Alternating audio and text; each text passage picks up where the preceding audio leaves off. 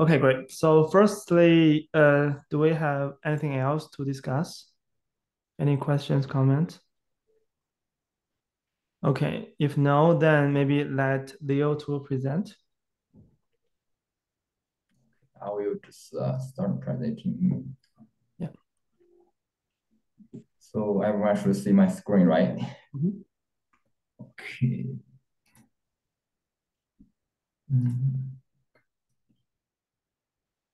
All right. So good afternoon, everyone. So today I'm gonna give a talk in the ultra low power wireless things network. Um, so this is the agenda or table of content I will present following the order. So first of all, I will give an introduction to the RPE project, and then I will give a project introduction and then why we are doing the project.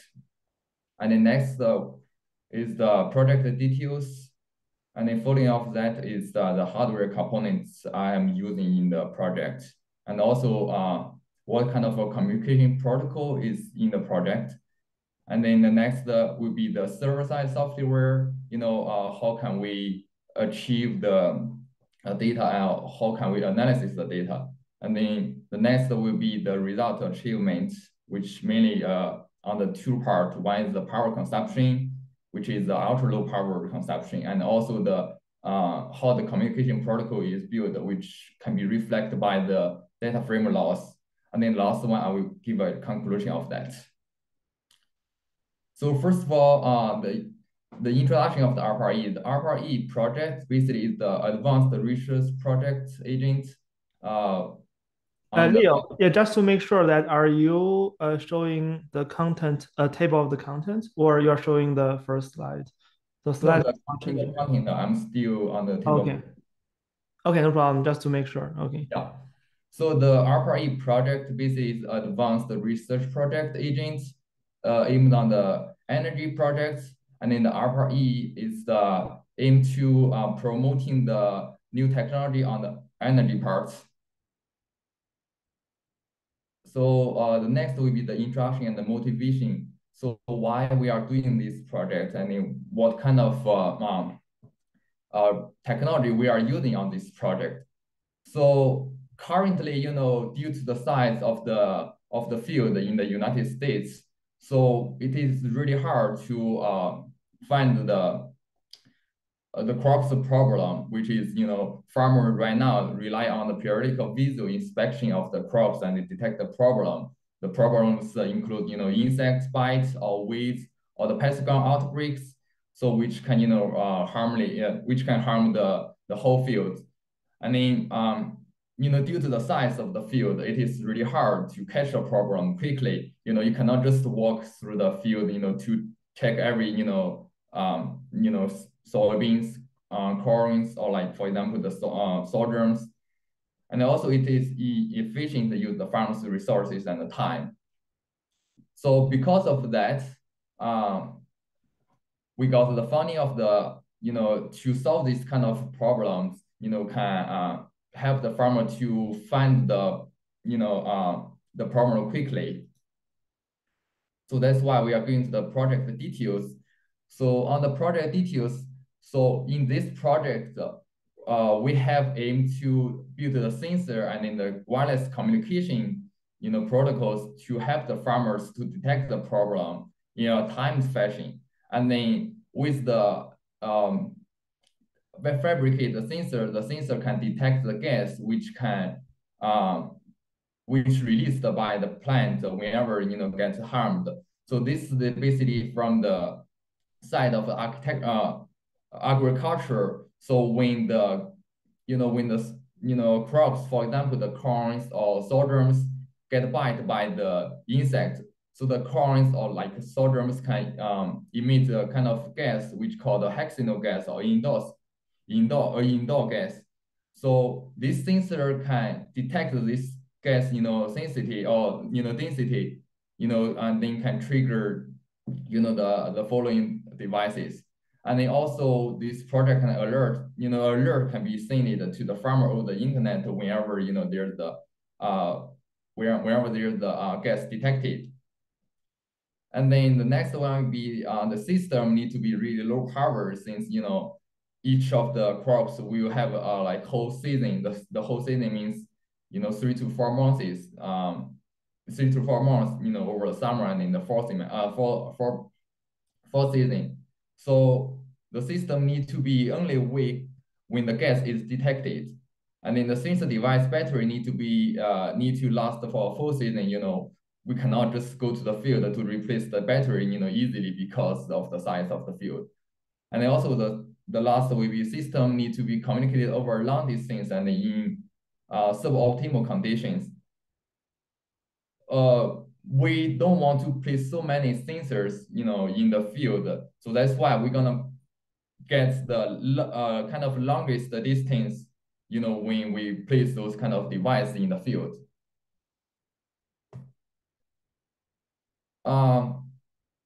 For this project is combined by the different groups. So the hexagon sensor developed by all the students in the big group.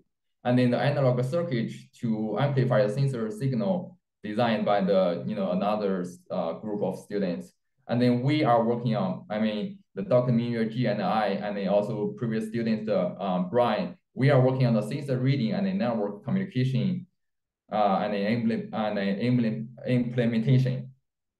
So you can see from the right picture. So basically this is the hexagon sensor, which developed by the student in the University of Utah, which can detect the hexanol sensor, or hexanol gas. And then this is the picture we took from the field test. So the sensor network, the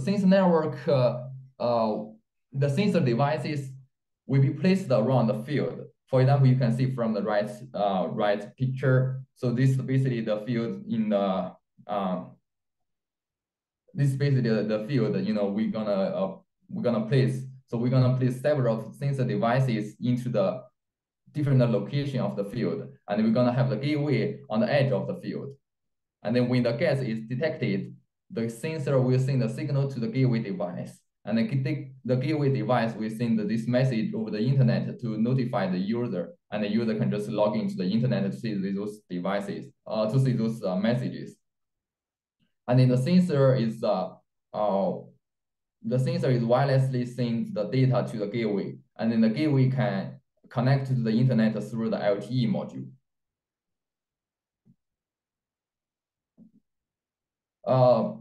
This is the kind of main scheme of the network.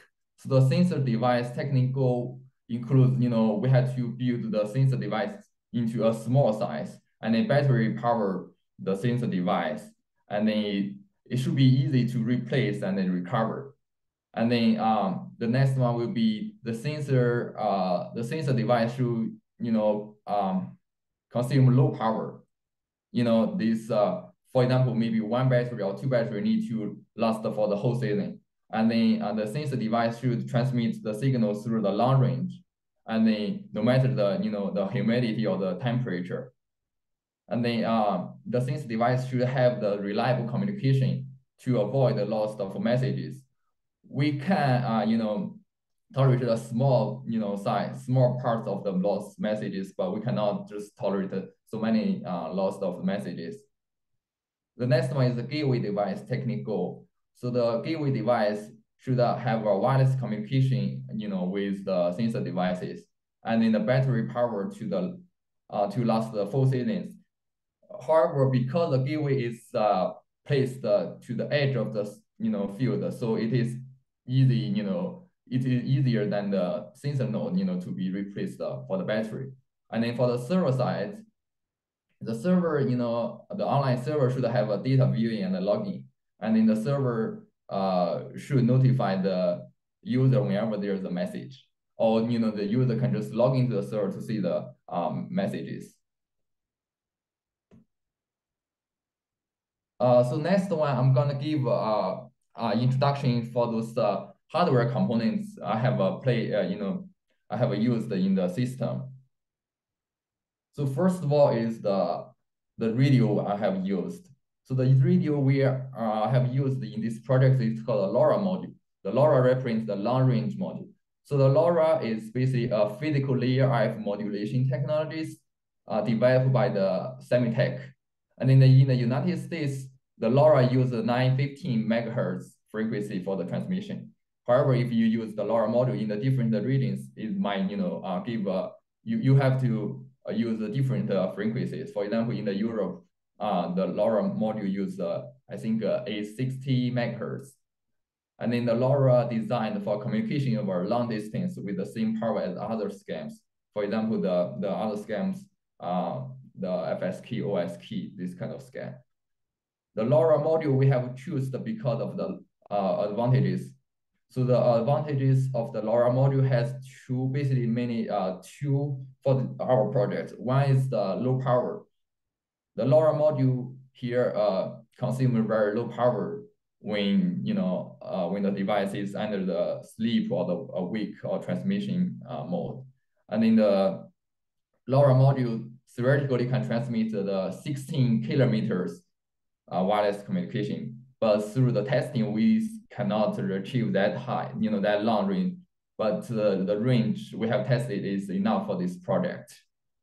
But the disadvantages of the LoRa module, which is slow because the LoRa module uses just 915 megahertz of the frequency for the data transmission. I have one comment here. Yeah.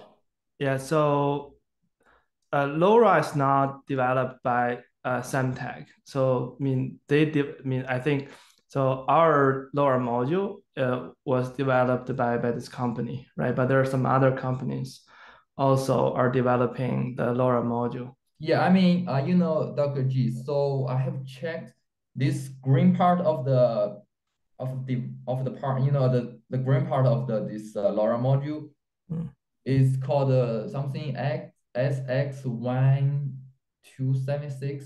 This is developed by Semitech maybe, and then but the whole body is just used by another company. I'm not sure is that correct. Okay, you mean so the LoRa module is only developed by this company. There's no other any other. I mean No, this device, no, green no, device. no, no, it's not true. We used different LoRa chip before. Okay. Yeah, so we need to be careful here, right? This is one company that is developing LoRa module. There are others. Okay, sure. Yeah. Yeah. Yeah, okay, go ahead. So for the sensor node is battery powered, and then the sensor node can detect the gas, and then can send the message over LoRa to the gateway. And then when the sensor node is not doing the detecting of the gas, so the sensor node should sleep to save more powers. The sensor node can also be called the end node. So for the sensor node side, this is the composition of the sensor node side. So we have the sensor which can detect the hexanol or indoor gas, and then the gas will get amplified by the amplifier circuit, and then when the signal is amplified, then the signal can transmit to the MCU. Then the MCU is connect with the LoRa. Then through the LoRa, the communication will be built. For the MCU communicated with the LoRa use the SPR protocol, and then the MCU send message over LoRa whenever the sensor circuit detect gas.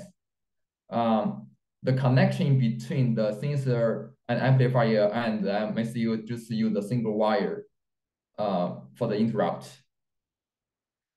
The MCU and the LoRa development, we have two. So the MCU we are using on this project right now is called STEM32L051. So it's a 32-bit ARM Cortex-M0 MCU from the STM. The goal for this MCU because of the low power, and then we also customize the PCB to allow for the optimized low power design, and then the LoRa for this project right now, we are using the RFM95W, which we just showed on the previous slides. And then this can enable the long distance communication. So on the right side, we have two pictures. So the left one, which is the purple one, we call that the G2, is the second generation of the PCB. So this one has the MCU on it, but it has to use the pin connection to the LoRa. However, for the right one, we have integrated the MCU and then the LoRa into a single board to further reduce the power consumption.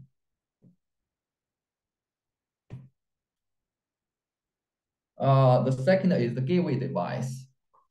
The gateway device is kind of edge of the, kind of like the local device.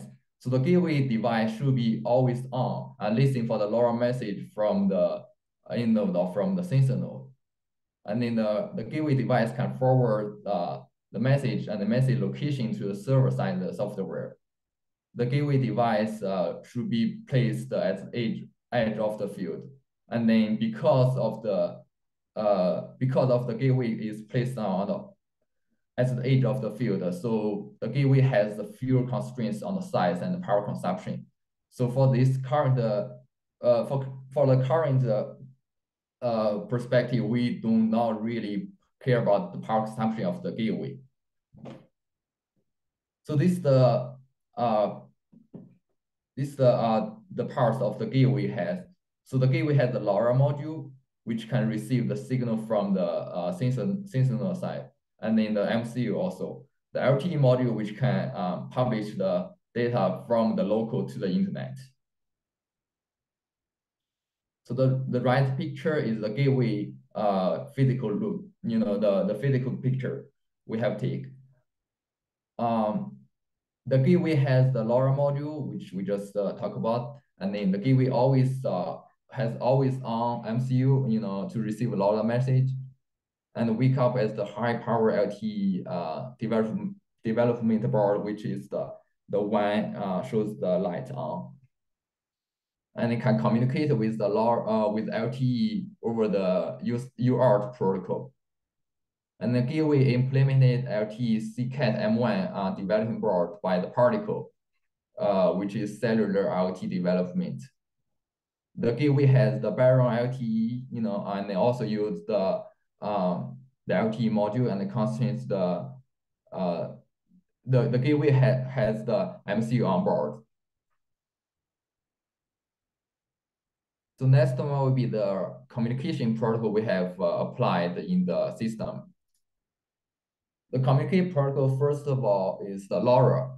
So the LoRa has the main two adjustable parameters.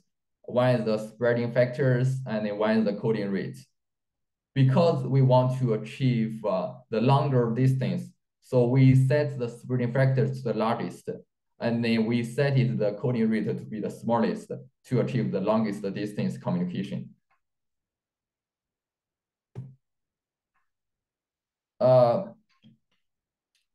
Also, the forwarding messages in the communication protocols. The message forwarding is built in the communication protocol, which is the called the radio head library. And an additional intermediate node, we also call it as a relay module, is required for the data messages forwarding. And then relay module is always on and ready to forward the messages. And then with the relay module, we could achieve nearly double range of the regular wireless communication.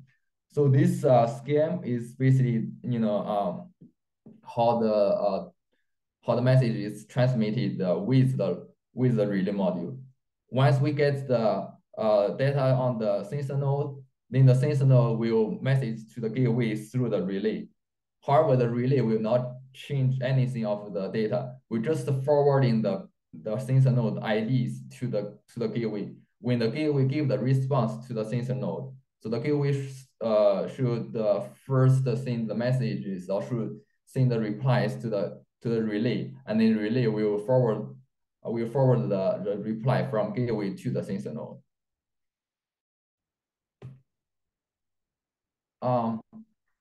the LTE communication to the internet, we use the platform called Particle Console. So MQTT was used to send data from local to the internet. The MQTT is widely used the standard protocol for the IoT messages transmission. And then the MQTT protocol publishes the data to any of the subscribers. And it is lightweighted and easy to implement it. So there are a lot of library have been already implemented. We can which you can just borrow from there and then to implement to your project. Now I'm gonna give the introduction about the server side of software. So the system overview, we have the field devices, which also kind of called the local devices. We have the sensor node, we have a gateway, or if we need it, we have the relay module on that. And then for the server side software, we have the MQTT server, which for the LTE module to publish the data to the internet. And then we have the intermediate program, which writing by the Python programs can just store all the data from MQTT server to a database we save the data. And then we have Grafana called the Grafana Data Web Server, which can allow the user to view the data from the database.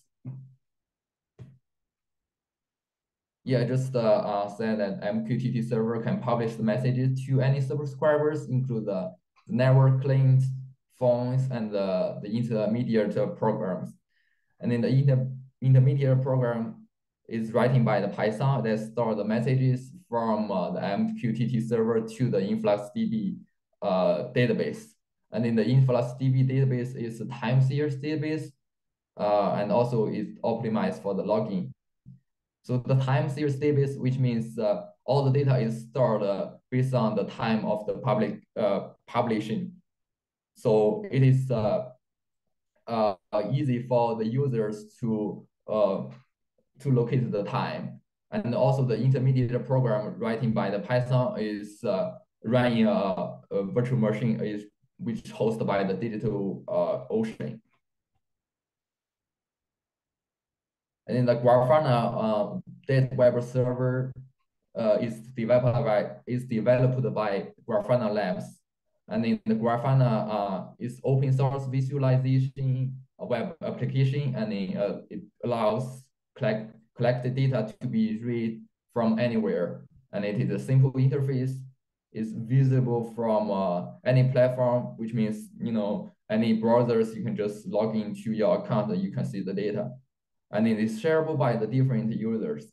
As long as you share the the username and then the password, then anyone has that can just get access to the Grafana web viewer. And for the data you have seen from Grafana, if you need to plot it or tracking the data, it is pretty easy. And in the right picture is just a screenshot of the Grafana viewer. So now the most important of the project is how the result we have achieved. Basically, this is the size. This is the size of the protocol. So we can see the size is very small. We have the MCU and the LoRa, which is only kind of 3 centimeters. And then for the whole box of the MCU LoRa and in the signal processing unit, and also the battery is just a little bit size than the regular credit card.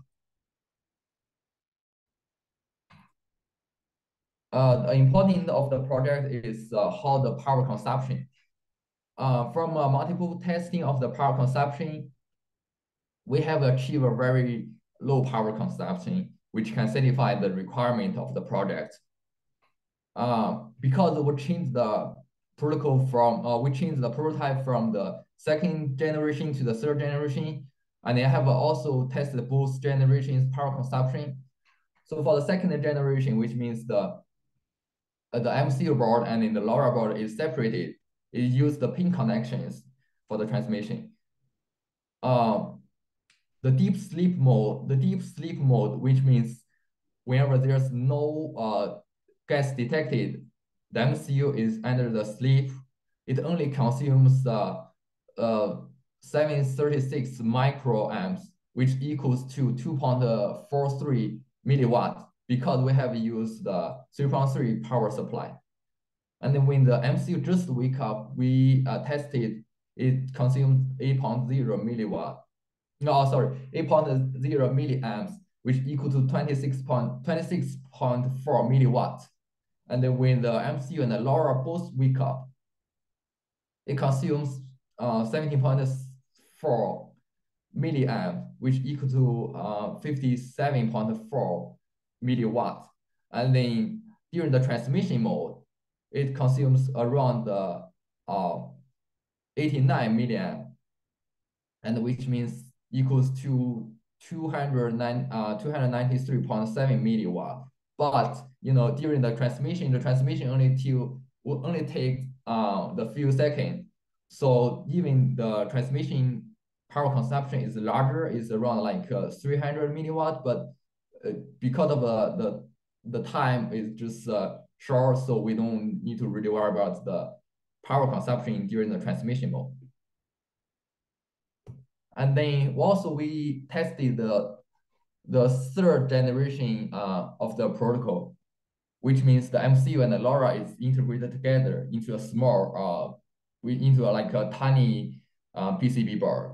And then the power consumption for that is deep sleep mode, we achieve 0.58 milliwatt. And then the MCU just wake up, we have achieved 24.7 milliwatt. And then when MCU and the LoRa both wake up, we achieve 30.4 milliwatt. And then during the transmission mode, it only takes 250.8 milliwatt. And then from the comparison of the second generation, the third generation, we can see the power during the sleep mode is reduced to the almost the one quarter of the second generation. So that is why we designed and implemented the PCB from the second generation to the third generation. And in the second factor can reflect the communication in the project is how reliable of the communication in this project. And then the reliability in this project is reflected by the data frame loss. There are different there are many different testings has been done with the different scenarios. So first of all is the indoor testing. The indoor testing we tested is around 10 meters. And then the both sensor node and the gateway is placed on the table, which is around 1 meters height. With the tons of the testing, we have achieved the data frame loss is 0.5, which is very low. 0.5%, sorry, which is very low. And then we also have done the outdoor testings. For the Sense 1, we test the distance as around 200 meters in a parking lot without barriers. The sensor node is placed in a 1.5 meters high. And the gateway is also placed 1.5 meters high. The data frame loss we achieved is 0, which means all 200 transmission has been successfully received by the gateway and also published online. And we can see those 200 transmissions from the internet. And then the second sense is parking lot, open parking lots with a barrier. For example, the buildings or like cars in between of the sensor node and the gateway. The both gateway and the sensor node has been placed in the 1.5 meters height. And then from this testing, we achieve 0.5% of the data frame loss, which is also very low. We accept this kind of data frame loss. And then the next one is from the real field testing, which in the Nebraska research field testing. And then there are two scenarios testing has been done in there. And then both of them has distance around 400 meters in a soybean field. The first scenario is the sensor node is placed on the ground, and then the gateway is placed in the 2 meters height. And with the testing data, we have shown that the data frame loss rate is around 11%. Sorry, I have a typo there. So which is 11%. And the second one is the sensor node is placed in the 1 meters height, and the gateway is placed in the 2 meters height. And then the data frame loss is 1.5%. Here we have measured the soybean, we have measured the soybean, the height of the soybean. So the height of soybean is around 1.2 meters. So which is when the sensor node is placed to the 1 meters height is almost on the top of the soybean. And then there are more testings have been done in the tree of the Salt Lake City, which is on the backyard of the University of Utah. So I have kind of show the data here. I have done with the 3 different distance of the testing. One is 200 meters, and then when the sensor node and then the gateway both placed on the ground, I have achieved 1.5% of the data frame loss. And then when the sensor node is placed in the 1.5 meters height and then the gateway is placed to the ground, I have achieved 0.5 data frame loss. And then when the sensor node is placed to the ground and the gateway placed in the 1.5 meters height, I have achieved 0 data frame loss. And then the last one is the sensor node placed to the 1.5 height, and in the gateway also placed in the 1.5 meters height. I have achieved 0% of the data frame loss. And in the 300 meters, the reason of the 300 meters has a little bit higher data frame loss because when I have placed the sensor node, I have placed on the back of the really dense trees. So that's why I think that's a higher data frame loss is data frame loss achieved for the 300 meters. But relatively, the 300 meters has a 0.4%, 1.5%, and the 1.5%, 2.5% with the sensor node and then the gateway placed to the different height. The 500 meters I have tested with 0.5%, 0.5%, and then 0 and 0% respectively for the sensor node to the ground, gateway to the ground, sensor node to the 1.5 meters height, gateway to the gateway to the ground, sensor node to the ground, and gateway to the 1.5 height, and then sensor node to the 1.5 height, and then the gateway to the 1.5 height. And then right now, because of the tree's condition, we can only achieve to the largest distance about the 800 meters. And then when we place the sensor node to the ground and then gateway to the ground, we cannot receive any data. And then the sensor node to the 1.5 meters and then the gateway to the ground, we cannot receive any data either. But when we place the gateway to the 1.5 meters,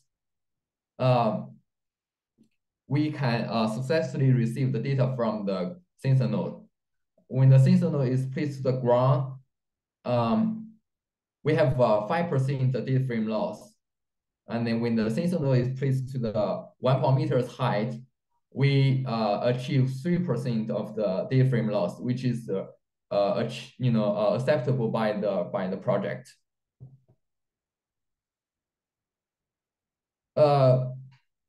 Since we want to test the relay module in the project, there are plenty of the testing has been done with the relay module.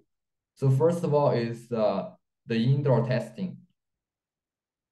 Both sensor node gateway and the relay module is placed to the placed on the table, and then each of the devices kind of like 10 meters distance, and then the data frame loss we achieve is 2%. And then with the outdoor testing, the distance between each of the devices is around 100 meters, which means the total distance between sensor node to the gateway is 200 meters. The data frame loss we achieved is 0. And then when the barrier is in between of the sensor node, gateway, and the relay module, we also achieve the data frame loss at 0%. And also I have tested the relay module in the grassland. The sensor node and the relay module placed in between of the 70 meters, and then the relay module to the gateway placed in the 650 meters, and the line distance between the sensor node and gateway is around 700 meters. However, the sensor node and then the gateway is not in the site, which blocked by the mountain or the hills.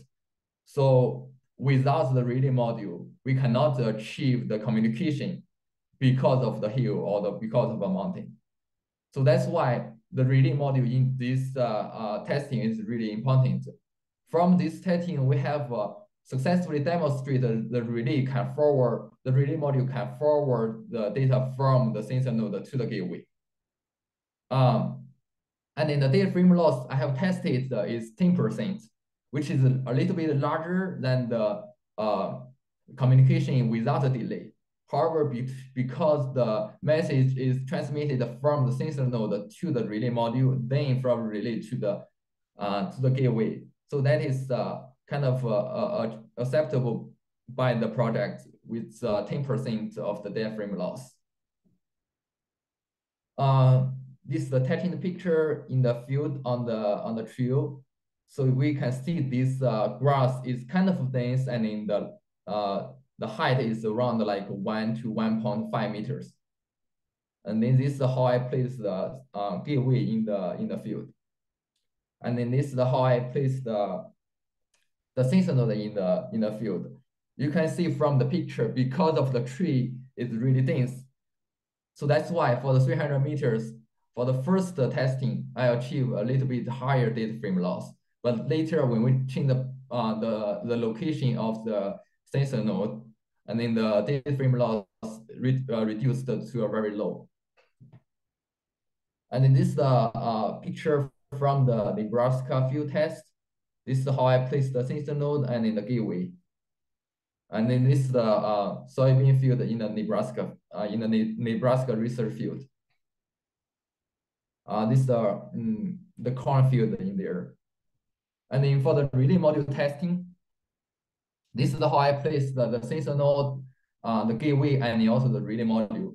The sensor node is placed to the tree, which is the height of 1.5 meters. And then the middle one is the relay module. And then the height is around 1.5 to 2 meters. For the last one on the most right, that's how I place the gateway. The gateway is placed in around 1.5 meters to a tree. So the last one, I'm gonna give the conclusion of this talk. Many technologies were successfully utilized to create a low-power IoT event-driven wireless network.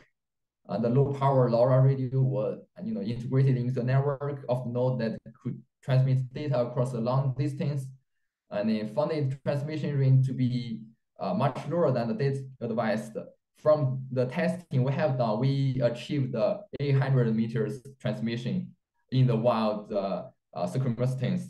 However, from this sheet, it can achieve 16 kilometers, which is that's optimal condition, and especially in the suboptimal agriculture environment required for this network. The suboptimal agricultural environment means the temperature difference or the humidity difference. And also we have also tested the temperature how the temperature affects the project, or how the temperature affects the communication, and also the different level of humidity affects the communication. And we don't see the big effects of the temperature and in the humidity from previous testings. Uh, the next one is successfully improve reliability and effective message transmission range through the custom protocols. We designed the custom PCB, which save much more power than the PCB we can get from the commercial product. And then last one, we apply the relay module into the network to improve the usability for the variety of conditions. With the relay module, we can successfully get the data transmission in a very diffy, for example, there is in between of the hills condition. So that is really important part of the relay module in this project. So the last one, I'm gonna thanks to everyone in the project, my advisor, Dr. G, and then my previous partners, Brian, he had done a lot of work and then transmit those the knowledge to me, and also the sensor development and the amplifier development in the different groups. So anyone has questions? By the way, so you missed Professor Zhang Ling's group in the last. Oh yes, yeah. His group developed the linker part, right? Yeah. Okay, yeah. Sorry, I kind of forget. Yeah. Okay. Any questions? Yeah, I have a question. Yeah. So the test you have done is primarily on this kind of open area, right? Yes. But I'm thinking about, is there any other applications like in the urban area for this LoRa or something?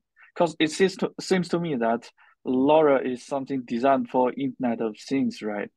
Um, I'm not sure. I'm just, is there any other applications in the urban area where the line of sight communication doesn't seem to be very practical? There could be a lot of blockages there. What's the performance of LoRa in that scenario? Well, for those kind of scenario of the not in the site, I have tested a lot of I have done a lot of testings with that. I mean, for the scenario, the sensor node or like a device to a device not in the site. I mean, the brick buildings does not block a lot of signals. However, those kind of hills or like the soils can highly block those signals. And then I don't see many like applications in the urban area, used of the LoRa module. Okay. Yeah, Thanks. I think there's certainly no constraint on that. So LoRa was designed for long-range communication, and on paper it says that it can communicate uh, like 12, 13 miles, per hop. So clearly that is not the case here, right? So because usually that is tested by under the ideal condition, right? Line of sight, and then there's no reflector or whatever, right? But in the practical condition, you can see that the communication distance is much reduced, right? It's like 700, 800 meters, right? But first of all, for those are under not very ideal condition, or, they're pretty bad actually, right? Once, for example, sensors on the ground and, they're like 1.5 meters for the base station. So those conditions are harsh for communication, but we can still do like a few hundred of meters for communication, which is pretty good. Okay, so we have also done the testing for Zigbee, so that is like maybe around 100 meters, or at least less than 200 meters probably. Okay, and for Wi-Fi, we can only transmit maybe 20 meters, right? LoRa is still the best, right? So we can definitely use that under urban condition. Actually, people are doing that, right? But we just need to make sure that the communication distance is not like a few miles, right? I think if it's like 100 meters or 50 meters, that'll be okay. Okay, based on our knowledge, I think LoRa is still the best in terms of the long range communication, but it's not like that great. Okay, and the power of LoRa is not very low. It's not very high. I think it's slightly higher than Zigbee. So, but still, like it consumes very low power. So that is another constraint, right? Like what Leo said, right? If you want to, communicate through bricks, so that can be a problem. Okay. Okay. Yeah. Yeah. Any other questions?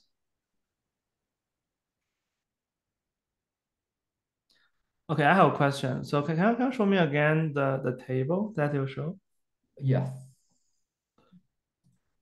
Yeah, so I see. So there's there's so on the mid column, so it's the center node on the 1.5 meters and the gateway node on the ground. So it's like reverse.